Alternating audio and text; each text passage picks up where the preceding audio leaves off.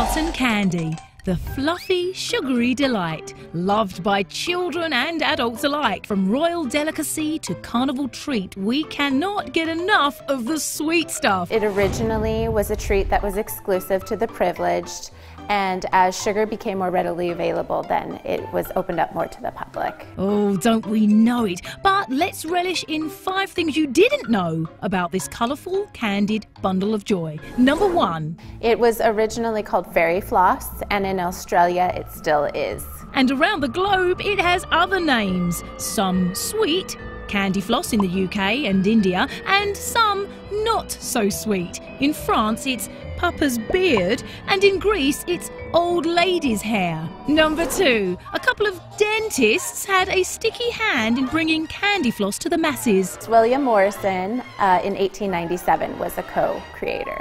Responsible for creating cotton candy, also responsible for cavities. Number 3. It was first introduced to the general public at the 1904 World's Fair. Crowds went wild for the floss. They reportedly sold over 68,000 boxes at 25 cents per box. Number 4. Now, cotton candy has less sugar than a can of soda.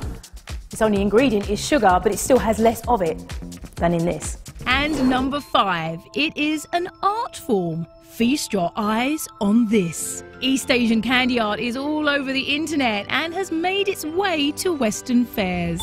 That's 5 things you didn't know about cotton candy.